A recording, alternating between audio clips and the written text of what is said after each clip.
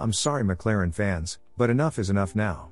I think it is time that we call a spade, and just say that Lando Norris needs to leave McLaren if he wants to maximize his potential, and actually compete at the front.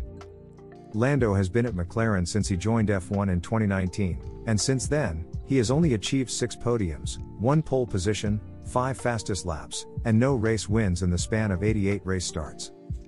This season, the McLaren has been an absolute dog of a car, struggling to get into the points, despite having arguably one of the strongest driver lineups on the grid.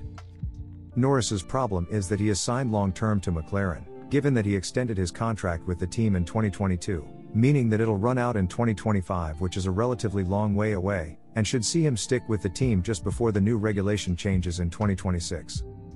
However, if you've been watching F1 for a while, you'd know that contracts don't necessarily mean anything as they can be bought out, and this was demonstrated with Lando's ex-teammate in Ricciardo, as McLaren paid around $21 million to buy out his seat, and to replace him with the rookie of Oscar Piastri.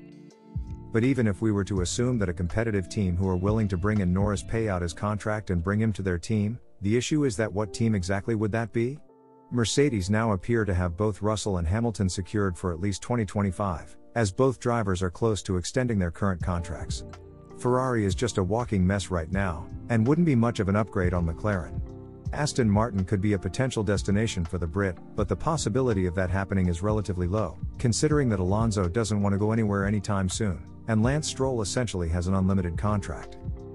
Therefore, the only feasible teams that Lando could potentially go to is Red Bull, or Alfa Romeo, which is soon to become Audi for the 2026 regulations. Given Perez's poor form recently, there is growing speculation as to whether he will even be at the team next season, but I can't see Checo losing his seat considering that Red Bull have a good dynamic of a clear number 1 and 2 driver, similar to what Ferrari had with Schumacher and Barrichello, and what Mercedes had with Hamilton and Bottas. We must not forget that Checo does have 2 race wins this season, and if we are to assume that Lando is clear of Checo in regards to performance, Red Bull signing Norris could disrupt the dynamic of the team, which could see an inter-team battle between Verstappen and Norris, which I'm sure Christian Horner and Helmut Marko do not want.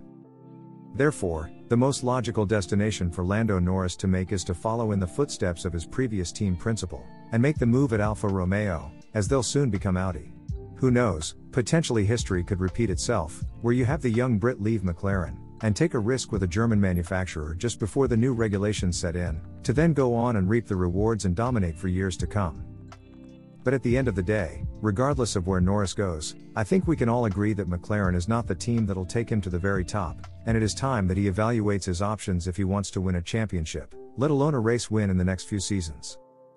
Comment down below where you think Norris go, or whether he'll just decide to stick with McLaren for the long term.